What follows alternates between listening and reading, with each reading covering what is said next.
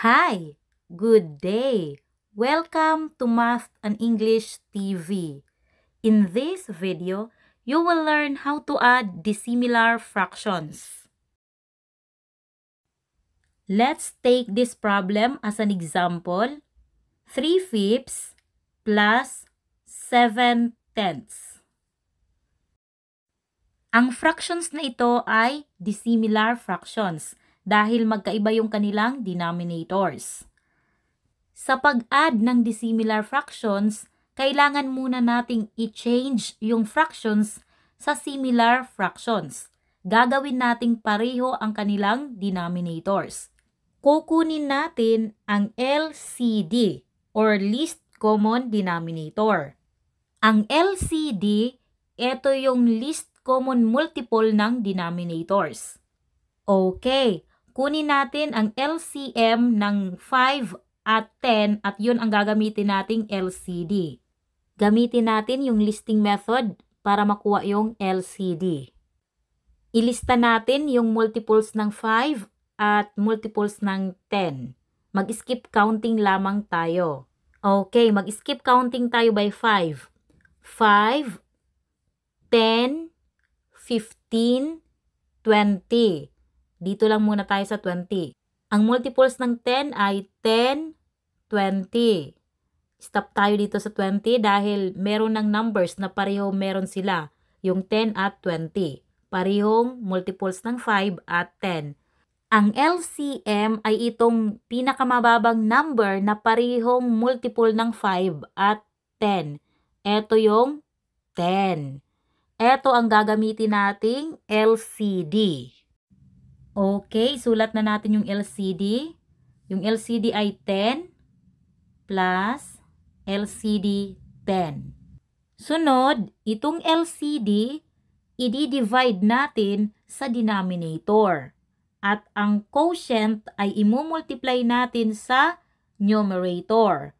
Yung answer, ang bagong numerator. Okay, gawin natin.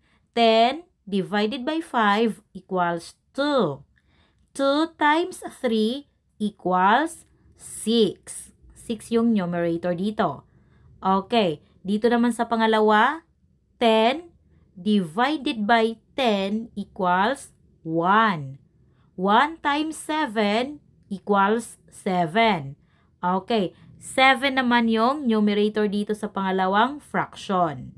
Ayan, similar fractions na ito. Pareho na yung kanilang denominators. Ngayon, pwede na tayong mag-add.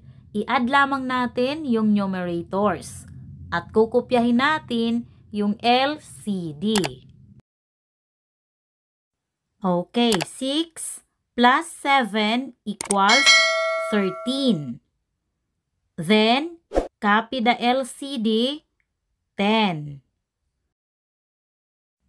Ayan, yung answer ay 13 over 10 or 13/10. Ito ay improper fraction. Mataas ang numerator na 13 sa denominator na 10. Kaya, kailangan natin itong isimplify. I-change natin ito sa mixed number. I-divide lamang natin ang numerator sa denominator. Gawin natin 13 divided by 10 equals 1. 1 times 10 equals 10. 13 minus 10 equals 3. May remainder na 3. Isulat natin yung answer. Okay. Yung quotient na 1, ito yung whole number. At ang remainder na 3, ito yung numerator. At yung divisor na 10, ito ang denominator. Ang answer ay 1 and 3/10.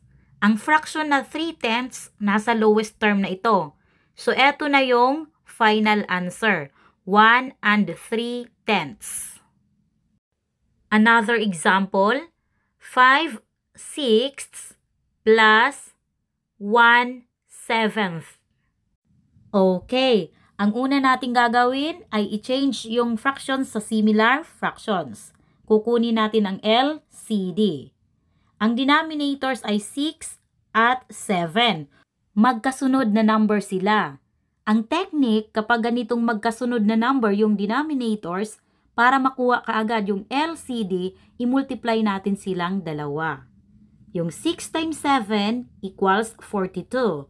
So, ang LCD ay 42.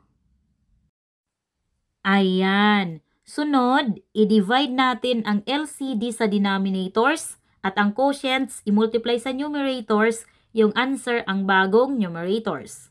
Okay, i-divide na natin. 42 divided by 6 equals 7. 7 times 5 equals 35. Ito yung bagong numerator dito. Next, dito naman sa pangalawa. 42 divided by 7 equals 6. 6 times 1 equals 6. Ayan. Similar fractions na ito. Pareho na yung denominators. Ngayon, pwede na tayong mag-add. I-plus lamang natin ang numerators. At kukopyahin ang LCD. Okay, 35 plus 6 equals 41. Then, copy the LCD, 42. Ang answer ay 41 over 42. Ang fraction na ito ay nasa lowest term na dahil magkasunod yung numerator at denominator. 41, 42, magkasunod. Yung numerator mababa sa denominator. Okay, yung answer ay 41 over 42. That's all for this video. Sana may natutunan kayo sa video ito. See you next time. God bless!